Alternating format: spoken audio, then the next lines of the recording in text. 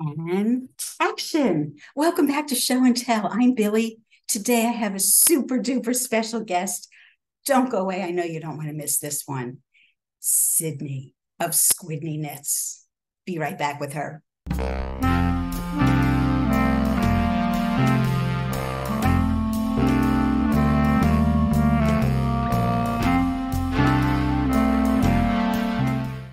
And I'm back with the Sydney Crabaugh. She told me how to pronounce her name right.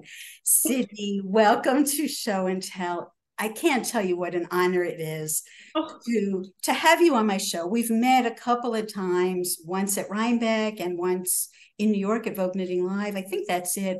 But I feel like I know you because I've seen you around the interwebs. So today, we're going to hopefully do a little deeper dive and get to know more about your vintage life, your vintage lifestyle, and I don't know, like where it all began. Not the knitting, that's been talked about. I know you were like 14 when you learned to knit, all that. You know, people can find that elsewhere. But you've lived a lot of different places. I know you lived in New York for a while. I know you were in Maine. You've lived in Germany. Yep. And Oregon currently, but are there other places that are interesting for us to know about?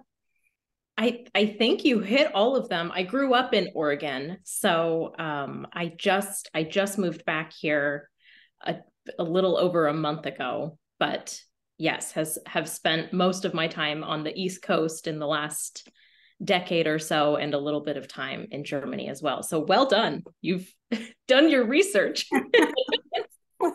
You know, my friend Irina Fiber Chats, she wanted to interview, and I said, do me a favor, like, please let me, because vintage. And she was very kind. Both of our sons went to MIT. They were fraternity brothers. So she was very kind to say, okay, you can have a crack at her first. So I see in her interview, she does a lot of homework. She knows like thoroughly. I don't usually, because I think then it's not fresh. But with you, I cheated. I did a little bit of homework. Plus, I also know some stuff about you, like that you used to work at Purl Soho. Let's come back to that though, because the question that I ask everyone, which is the one question that I let you know ahead of time, is in your town where you're presently living, what is someplace that if I'm a tourist there, I would not find without, like in a guidebook, it wouldn't be there, but I will only know about it because of you. So I'm hoping that this is tangentially related, knitting related, at least vintage, but there is essentially what is like a Blockbuster that still exists in Portland, and it's called Movie Madness. So just like an old video rental store, you can go and actually rent physical movies, bring them home and watch them, but it's more on the indie side or on the old film, old Hollywood side. So and what format are they in? DVD. I think they also have some VHS as well. But on top of all of that, they still have those machines to no. view.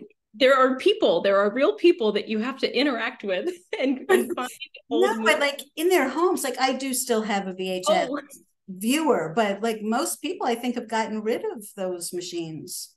I think, well, they definitely prioritize DVDs and Blu-rays and that sort of thing. But even in Portland, watching VHSs is sort of coming back. There are people who have that kind of older equipment.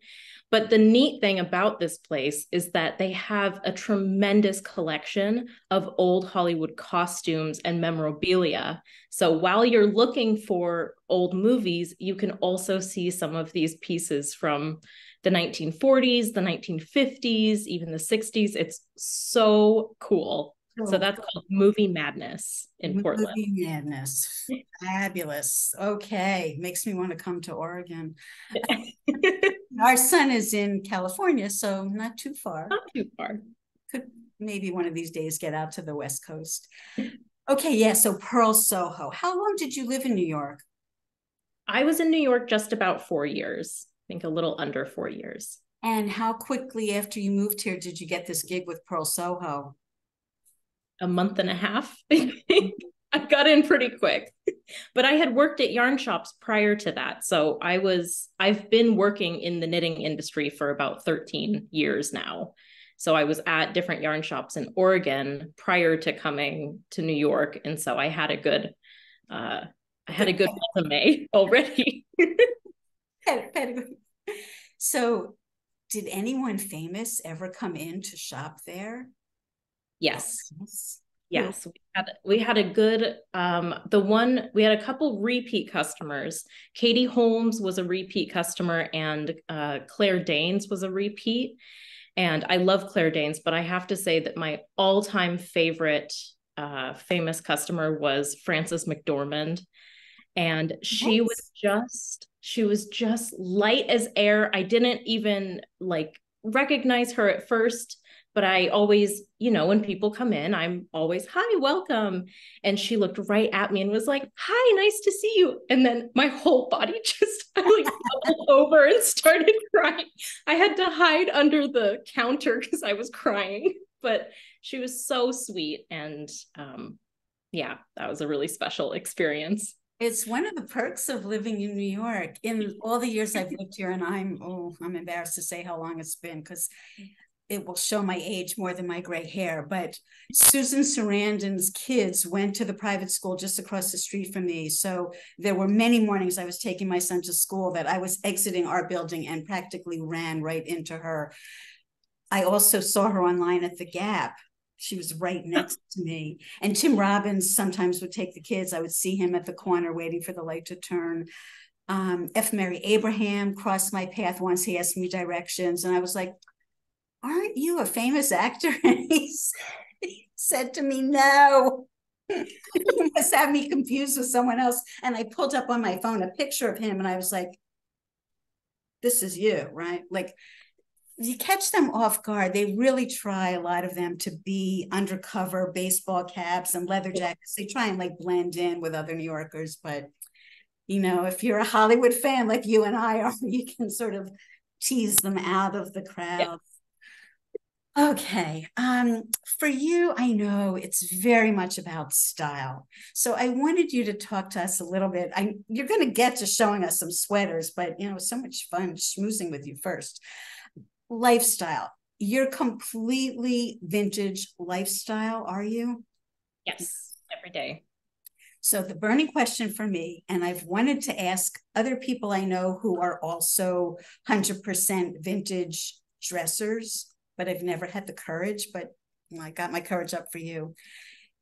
When you work out, when you're doing sports, or if you go to the beach, do you have vintage athletic wear?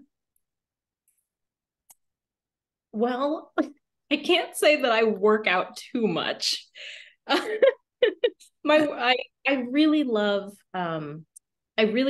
taking walks when the weather allows it. That's kind of my favorite way to just stay active. And the other thing, if I can do it, is dancing. I love dancing. Hoping once I settle in a little bit more to get into the swing dance realm. So really, even the sports that I partake in are vintage leaning and are not, I don't do any sort of high cardio. What's the thing where everybody yells and does dance synchronized aerobics, but I don't do a lot of that. So I don't need that sort of. So you don't need that wardrobe. Okay. Intensive. A bathing suit? Have you knit bathing suits for yourself? I have not knit a bathing suit, but all of my bathing suits are vintage. Okay. And if I'm going to the beach, I might do like a play suit, some like a little romper or something, but it's still vintage. Okay, good. I'm very relieved to hear that. A friend of mine used to be the president of the Art Deco Society of New York, and I classify her as a Luddite. She did not have a computer, and the woman was running a business selling hair clips.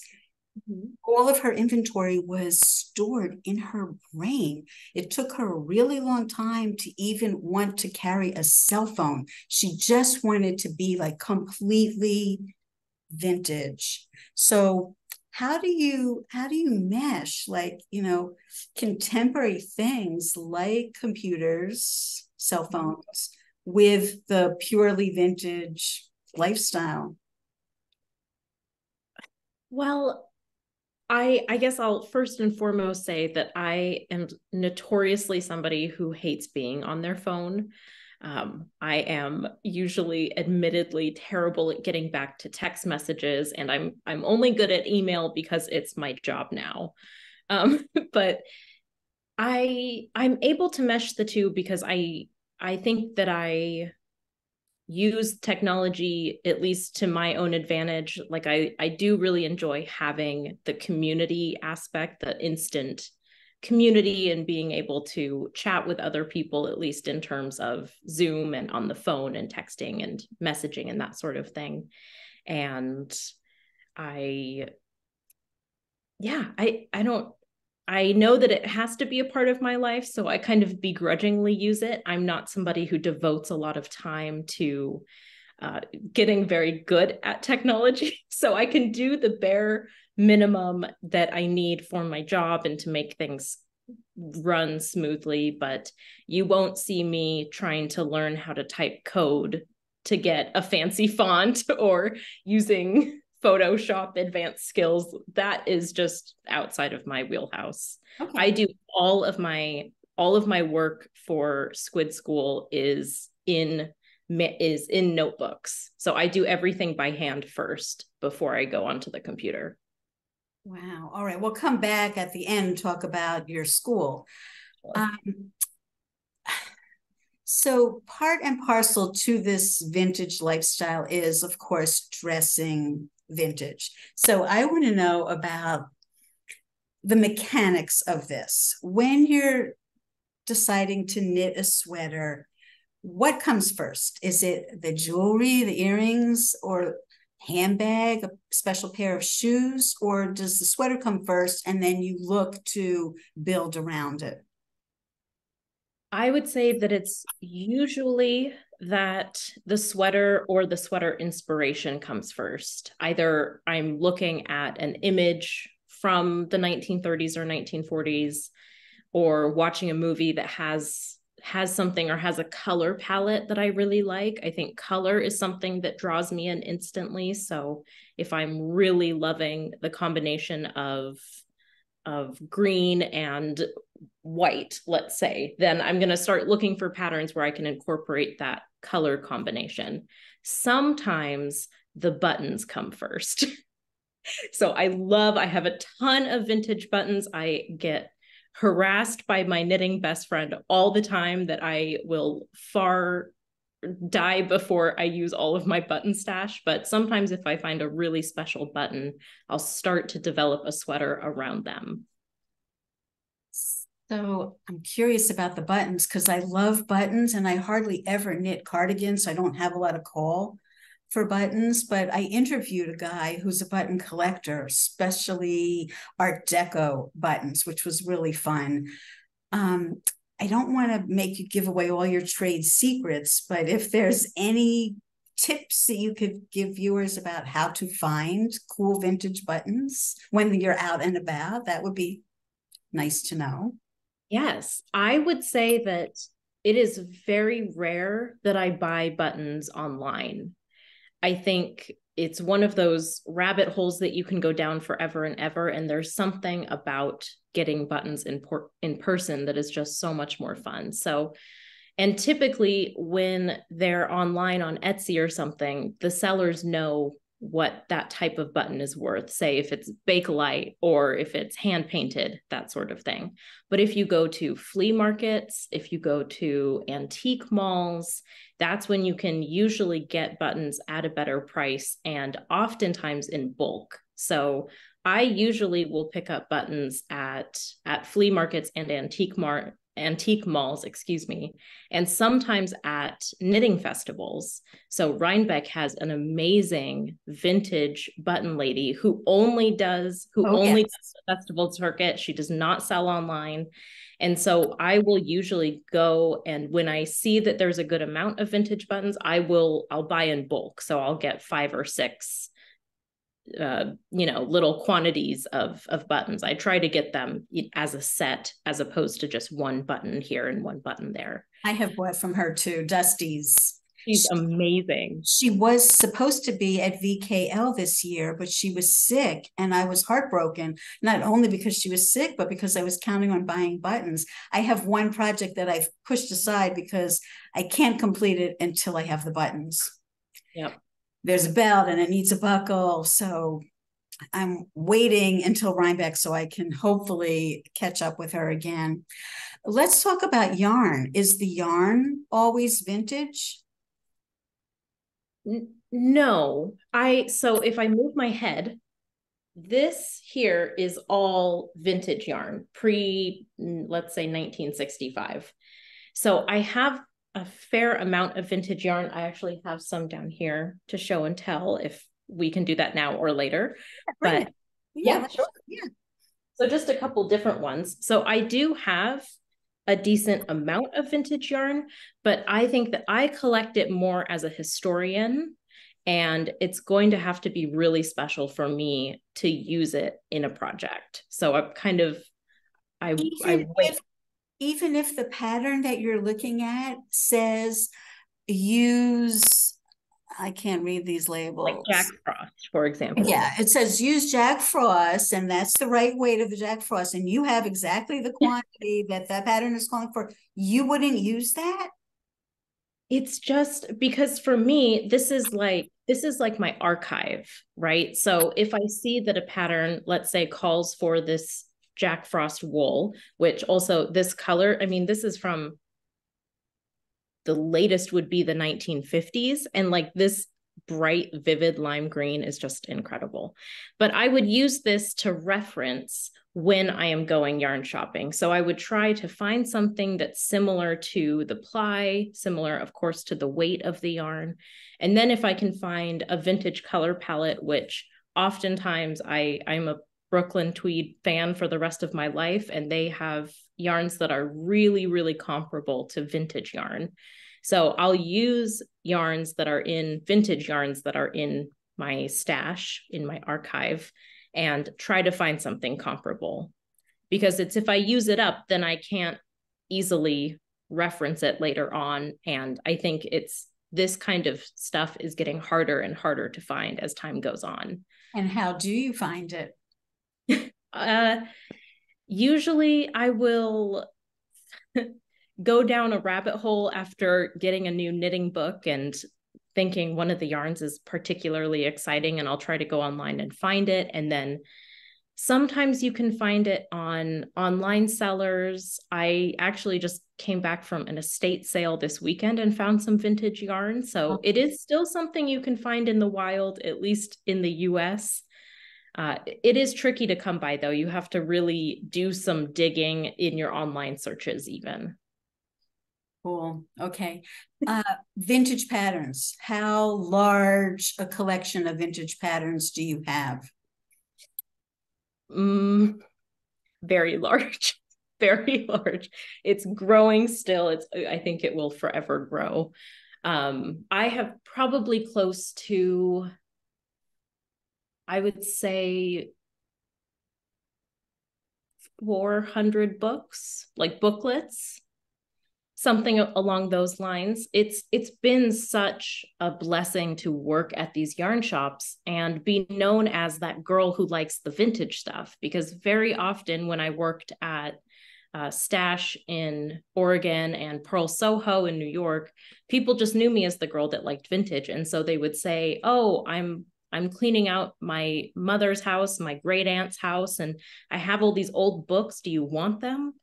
And I'd say, sure, kind of play roulette a little bit. Sometimes it's silly patterns from the 70s, but occasionally there are some 1930s booklets peppered in, and I've been really, really lucky that way.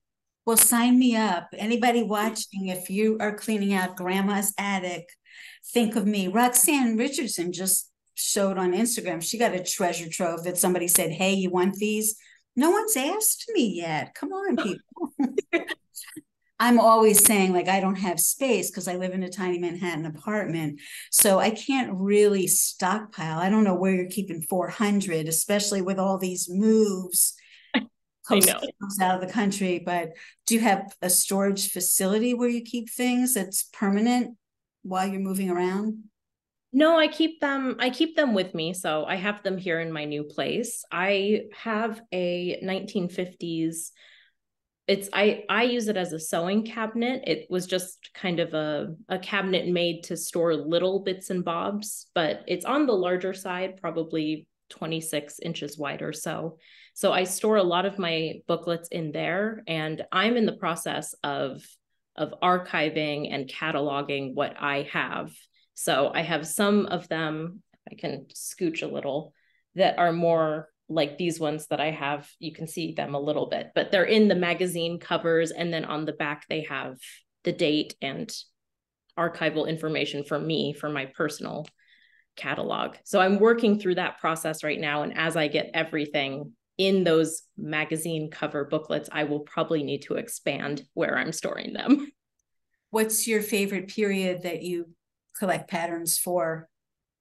The 1930s. 30s. Because Because this was the era where the knitting craze took off. Anybody who watches my lectures will be rolling their eyes right now because I talk about the 1930s all the time.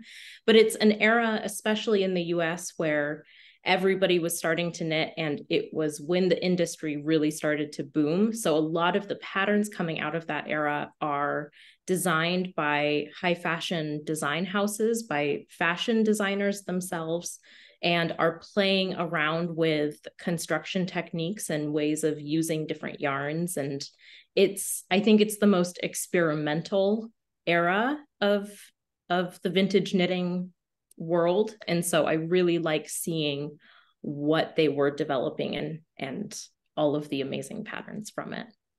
great. So most people watching this will know that those patterns probably were written in just one size, right? Yes. And usually it's not our size. It's not our contemporary milk-fed size. So how do you get things to fit you? And I'm sure you're teaching this in your school, but what one or two little tips? Actually, before you answer that, like, that's part A. Part B is, I'm sure you're taking many measurements. Mm-hmm. How many measurements are you taking? Shoulder to shoulder, neck to the waist. I mean, do you have any idea of how many measurements you're actually capturing each time you start to knit something? Yes. So for those who don't know, I run an online vintage knitting school. And part of the reason for starting that school is to show people how to do exactly this, how to measure themselves and make adjustments so that those vintage patterns that are not graded could fit any size. So all of the patterns I write for garments are based on this system of taking body measurements and multiplying that by your gauge. So in essence, this is basic knitter math. What we have at Squid School are measurement sheets. I believe they have 14 measurements that in total, and it doesn't mean that you take 14 measurements every time you make a garment, because naturally, if you're making a sweater vest, you don't need to take your wrist circumference. So it's sort of an up to 14, but I would say for every garment, you're taking about 6 to 8 measurements. So some of those are circumference, like your waist and your bust. Others are length measurements, like the depth of your armhole, your underarm to your waist, across the upper chest, across the shoulder blades, things like that. But that is exactly what I teach people how to do. It's for me personally, the most challenging part of knitting in general, but specifically vintage knitting, because many of the things are so fitted. Yes. And this area up here around the face, that you can't see my waist right now. So we don't really care what's happening down there a lot of the time. and things might be under a jacket or whatever, but you're always seeing this, and this is really hard to achieve because what's happening here, at least in my case, is incompatible with what's happening in the hip region. Not that so many vintage things come down that far, but it's a consideration, especially in a jacket or a coat or whatever. So yeah, being able to master that is really the most challenging thing that I have found in vintage knitting. Having said that, of course, I'm just dying, and I'm sure everyone else is salivating. Let's see what you have brought today to show us and how well-fitting they are. Yes, well, I have an array of mostly garments. I'm primarily a garment knitter. For my vintage knitting school, I do include accessory patterns as well. But if we're just talking personal knitting, I will always have a garment on the needles. So I did bring the first vintage knit I ever made. It's very dear to my heart and is very iconic. If you followed me on Instagram, you have seen this sweater at least 20 times, because to this day, I still wear it in the fall and winter, probably once every other week or so. So this is called Trimmed with Roses. It's pretty popular these days. It was originally a pattern from 1950, but it was included in Susan Crawford's A Stitch in Time Volume 2. So Susan Crawford, our patron saint of vintage knitting, puts out these books where she does essentially that grading and updates the vintage patterns. So this was one from her book. I knit it almost 11 years ago now, and it has the little button placket on the back. All of the roses are intarsia. I may regret showing you the inside of my work if my ends aren't woven in. Nope, I wove them in. That's good. So you can see each little rose was its own intarsia bobbin. So it was an ambitious first vintage knit, but it's still one of my very favorites. Is it part of a twin set? Yes. So there is a cardigan that goes along with it. I personally don't wear a lot of twin sets. It's a little bit too bulky, and I like a good puffy sleeve like Anne Shirley, so I'd like to show that off when I can. So that's this one. Darling, adorable. And those are her colors that she shows it in, right? Yes. Do you always do the colors that the pattern calls for? I almost never do the colors, but this was my first one, and I got it as, I believe, a Christmas gift. I got the book and all of the yarn for it. So that first one that I did was kind of a specialty, but typically I choose my own palette. Because I did one of her sweaters. I did a Fair Isle. What a pain in the in the rump. 46 stitches to 4 inches, size 1 needle.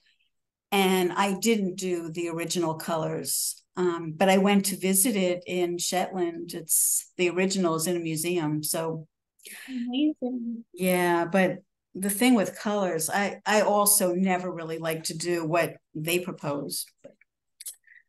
Oh, I have you pinned, so people are hearing my voice but not seeing me. But okay. But let's roll with it because I want you to show more and more. Well, I have another first, so I'll bring this one out. Some of you may know that I have been attending Rhinebeck every year since 2016, the Rhinebeck Sheep and Wool Festival. And since the very first year, I have been knitting full suits. So I do a garment and I do a hand knit skirt. So this was my first, my first year I did not do a suit. My second year I did a suit. So this is my first suit that I made for Rhinebeck in 2017. And this is a fake cardigan. It is written to be a fake cardigan, I believe from 1936. And it's a really interesting construction. I'll move a little closer here. So you can see there are these small cables that go along the front and the back. But then what we have here is a raglan, a bottom-up raglan style, which was just coming into fashion in the 1930s. And then this front piece here, the triangular piece, this is all bound off, and then you pick up the triangle and work that as a separate piece. So it's a really interesting construction, and big bishop sleeves. I remember just sweating my tuchus off that year because I think it was a warm Rhinebeck.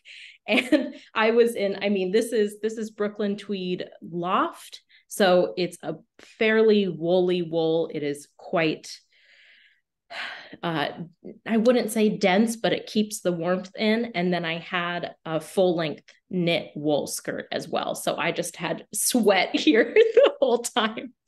But it is still one of my favorites in autumn. And it started off my whole Operation Rhinebeck suit. So that first one was 2017. I am now working on my 6th Rhinebeck suit because Rhinebeck didn't happen in 2020. So this will be the 6th suit. I'll show a little sneak peek here. I haven't shown anybody else yet. But before you move on, that sweater that you just showed us, because of the voluminous sleeves and the cables, I'm imagining that took a fair amount of time to knit. Was it an extraordinary length, like compared to other things you've knit? It probably took me around 2 to 3 months, I would say. Maybe more on the 2-month side. The thing for me was that it was a really different construction than I was used to. Mm. At this point, I had already been knitting vintage patterns for a good couple years now. So I was familiar with the basic construction, like something like this, the blouse behind me. But this one, because there was different things going on and seams and that sort of thing, that bit took a little bit longer. But at this point in time, I can usually churn out a sweater in 3 weeks, and maybe a little bit faster if I'm under a deadline. What weight yarn are you using? It's not always fingering? It's usually fingering, yeah. So that's super rapid. I'd love to see you knit. You must be very fast. I will admit I am a pretty fast knitter. So I tension my yarn in a really interesting way. And I pick with my right hand. So most folks who do picking is happening with your left index finger. But what I do is I tension so that I have about 1 inch to 1.5 inches here. And then when I start knitting, the only thing that's moving is my index finger. So I'll just kind of get going here for a second. The other thing to note is that I keep my right hand needle stationary. So this needle isn't really moving. It's this needle moving and this finger throwing the yarn. So it minimizes the amount of work that my hands are doing. And I actually learned recently that this style of knitting is very similar to how they used to knit in the Yorkshire Dales. And they were known as the terrible knitters of dent, and terrible here meaning brilliant, in the 19th century because they were so fast. So people with the knitting belts, they keep that. Yes, they keep one needle stationary, but you're using circulars, you're using contemporary needles, not straight needles. Okay. But still the styling of how they hold the yarn and how they position the right hand needle and try to keep it stationary, it's very similar to that method. I'm wanting to try out a sheath sometime. Well, you can't easily knit on an airplane with one of those things because the needles are like 14 inches. Yeah. And have anybody next to you. Well, one arm's not moving, but the other arm has to do a little something. I don't know. I don't know about getting that through airport security either. Right. Okay, we got really sidetracked. You were about to show something else. Sure. Yes. So let's see what else we have. I have another Rhinebeck suit over here. This one is probably my favorite suit. This was, I believe, 2019. So this is also a pattern from the 1930s. And this one I actually did use some vintage yarn with. So the white in here is from a vintage yarn palette. So that was special. And then the skirt I have here.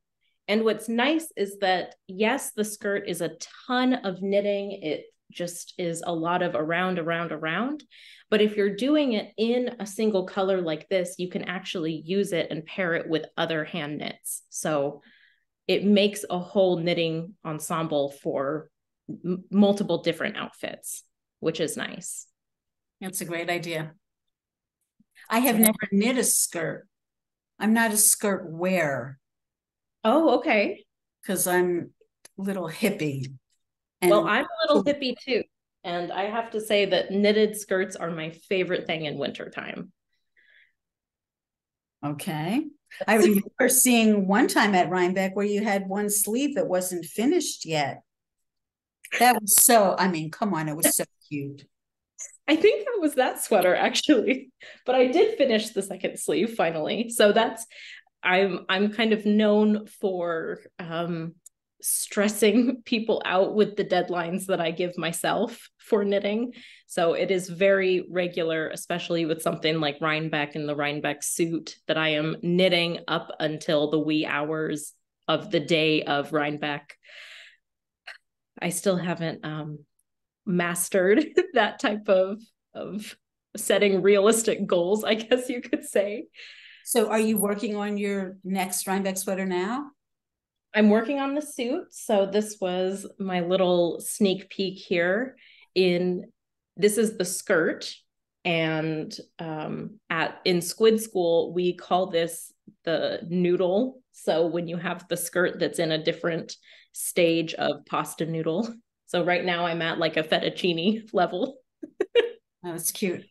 So I have it started and hopefully will be done in time. We have about 2 months, I think, to get things done. Don't remind me. I know. I'm still trying to figure out how I'm getting to Scotland before Rhinebeck. Yeah. Are there more sweaters to show? I do. The other sweaters that I have are a part of Squid School. So I'd love to talk a little bit about that and through some of the garments from there. Okay. Because I started Squid School in October of 2021. So we're just about to hit our 2-year mark. This is a whole school dedicated to knitting and studying and learning about vintage knitting. So I focus on a time period between 1860 and 1960. I put out vintage patterns every single month. So you get a pattern a month. I also do history lectures and tutorials and special worksheets. And I also am working on we have like a pattern archive tier where I digitize some of my personal collection that is not digitized elsewhere. And we talk about the provenance of that and those types of knitting companies. So it is really fun. I have a couple garments from it. This is probably the most knit garment at Squid School. This is what we call the home front jumper. So as you can see, it's the quintessential 1940s knit blouse. So it follows that regular construction, has a little button band on the back. And the way that I designed this garment is that you can put any sort of pattern on top of it. So it's sort of like a blank canvas in that way. So this sweater and this sweater are the same exact sweater. It just depends on what you want to put on top of it. So it works to be a way that people can use their personal measurements and use their knitting math to get something that's going to fit them perfectly, but they can put a different 1940s pattern on top and essentially make that so that it's tailored to their body. So if they want to have reindeer up here, they want to do snowflakes, they can anything. Do one. Yes.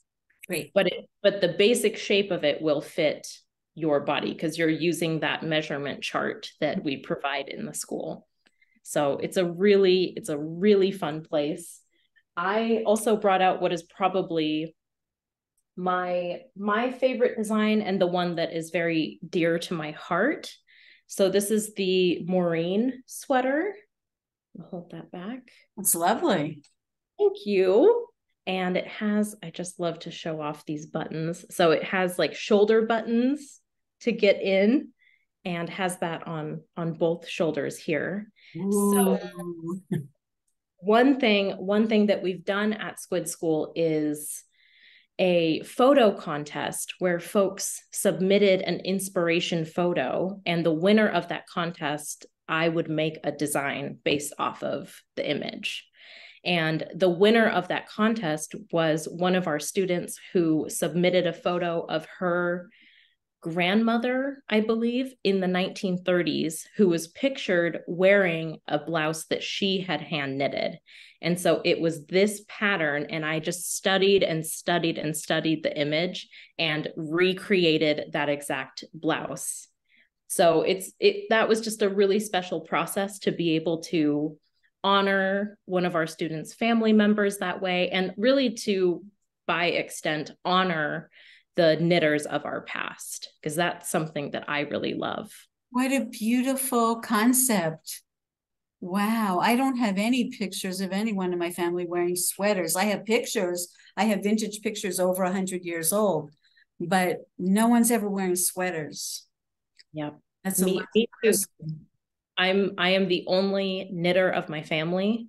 So I don't have that history myself, but when other folks come forward and talk about, stories of their grandmother teaching them to knit, or their aunt or their mother, or somebody in their family, I think that's really special to carry that on generationally. It was my mother who taught me to knit, but I'm pretty certain I never asked her. I didn't have the foresight to ask her while she was still alive. I would have to think that she learned from her mother. So I'm guessing that my mother's mother knit. And I would think that my father's mother, having come from Europe, from Poland, probably also knew how to knit and owned a dry goods store where she was selling, I'm sure, things like yarn. Oh, wow. But I never saw her knitting, and I never saw anything that she might have knit. And my dad's gone too, so I can't even ask him, hey, did your mother ever knit you a sweater? I never heard him mention it, but yeah, well. I do have vintage knitting needles. I have celluloid needles that were the first needles that I was given to knit with, little turquoise celluloid. They're like little gems. Yeah, I should frame them. But other than that, there's no, well, I shouldn't say that. My Aunt Matilda was a knitter, but she passed away in the 60s. So I have a few things, and I've shown them in other episodes of my podcast, a few things that she knit, which are incredible, which would knock your socks off.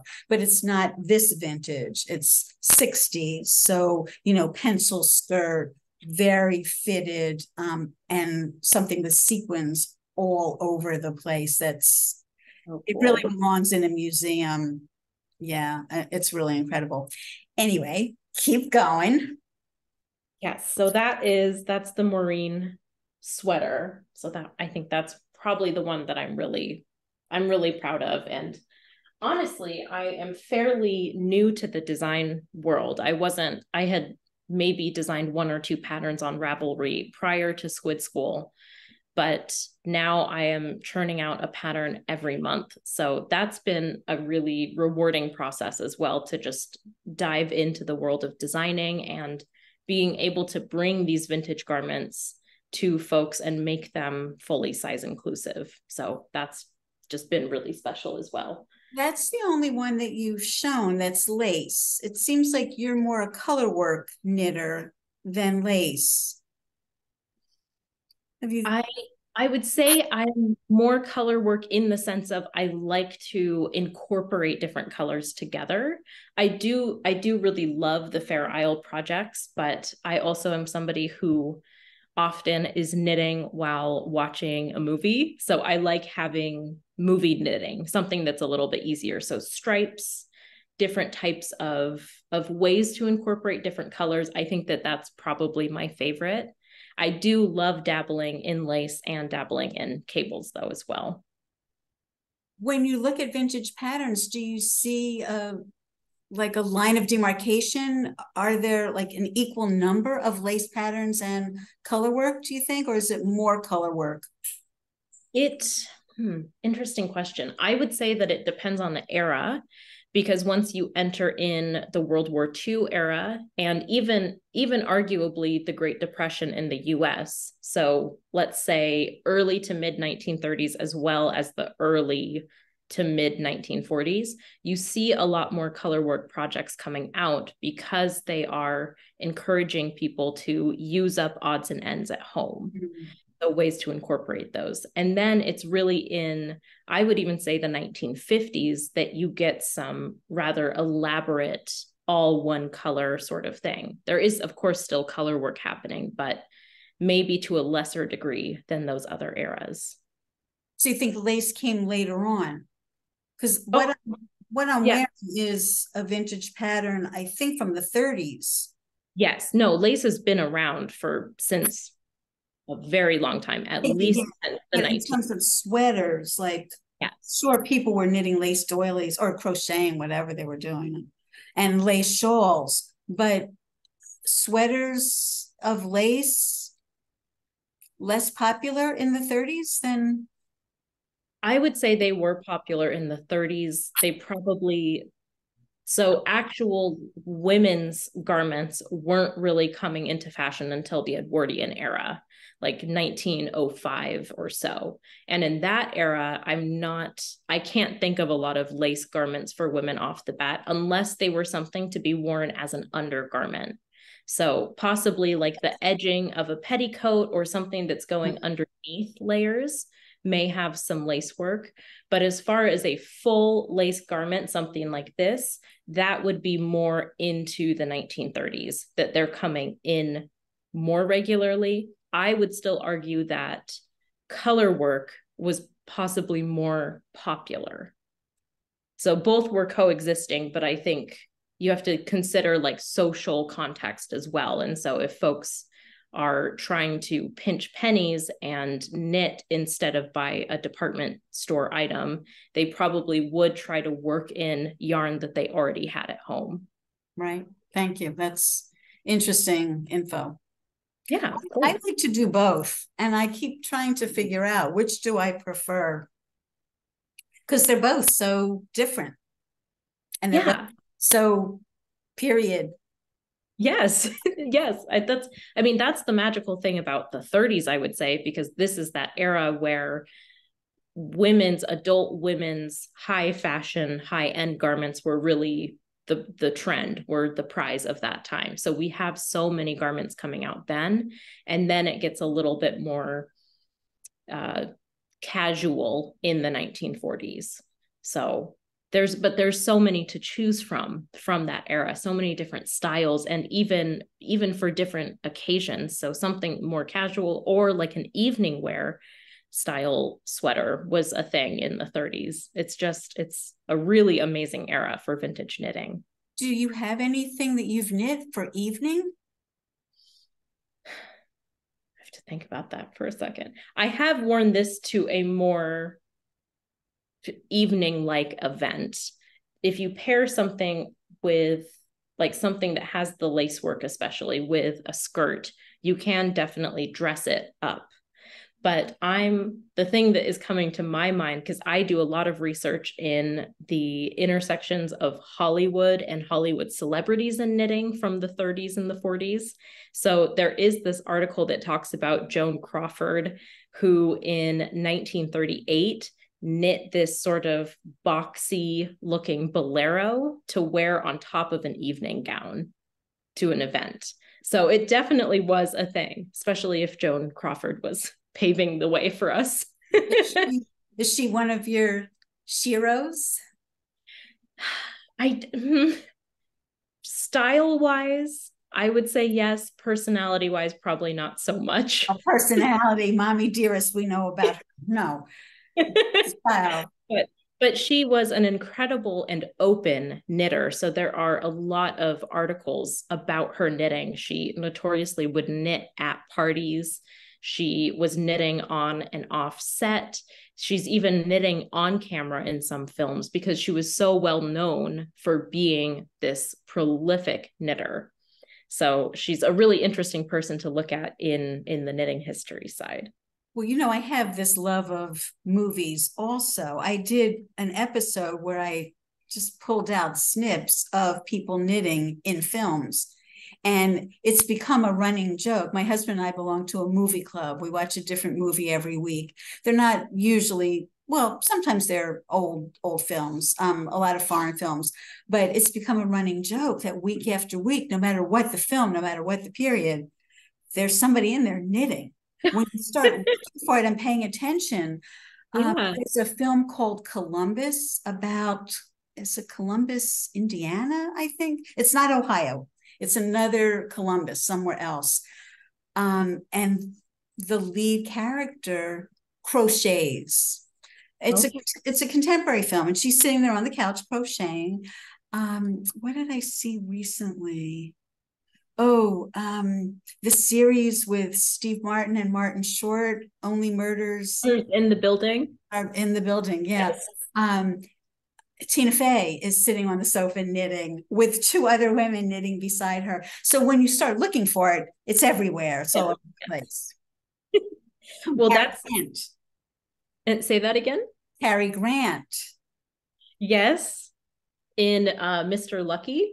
I think, yes. 43, where he's learning to knit for the war. Yep. And then his wife, the person who plays his wife in, I think it's Night and Day, the Cole Porter story. Mm-hmm. His wife, Linda, her character is knitting, and Cary Grant is right beside her when he plays Cole Porter. So yeah, it's everywhere. It's pervasive, and it's really fun to look out for if you're a movie buff. So this is actually an excellent segue into, I believe, the last sweater I have over here. But my academic background is in film history. So I have my master's in film history with a focus on Hollywood and German film, especially from the 20s to the 40s. But I am a huge, huge old movie buff, old movie fan, and vintage Hollywood celebrity fan. So one of the patterns that I launched this year was actually a recreation of Marilyn Monroe's sweater. So this is the Monroe Sweater. And if you look online and just look up Marilyn Monroe white sweater, it might even be the Wikipedia photo of Marilyn. She's wearing this sweater from a photo shoot that she had in Canada in 1953.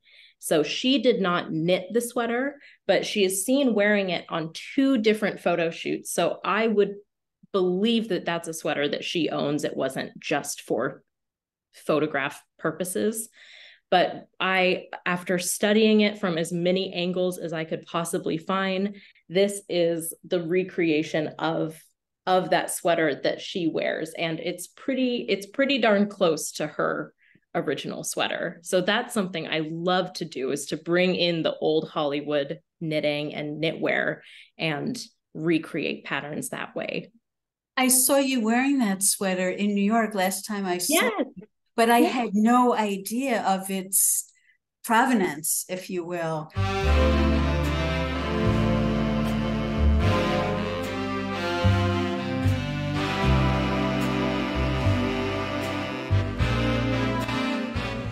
What a great story. Do you know if the original still exists anywhere? Is it in someone's collection, a museum?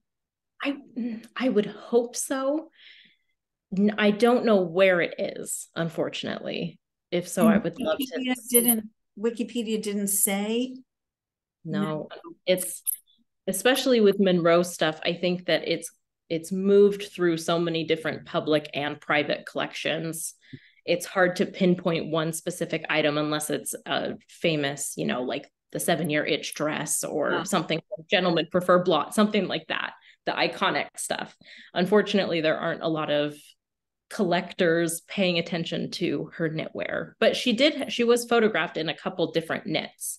Everything that I've done in my research leads me to say that she was not a knitter, but she did definitely have a lot of the knitwear that would have been popular in the 1950s in her collection. Well, very, very cool. That's a fantastic one to have shown. Thank you. Thanks for showing all of these. They're all superb in different ways. And it's really nice that you included an array of different types of things. Stripes, color work, lace, and then something a little with a Hollywood twist, a little more contemporary. And to know that people can get these types of patterns if they come to your school, which I highly recommend. I will put links. You'll give me whatever links I need to include so that people can find you. Before we wrap up, let's not neglect to mention the tattoos, because I think that there's knitting related tattoo in there somewhere. Yes, I have a sheep. See if I can turn my arm. Oh, bad.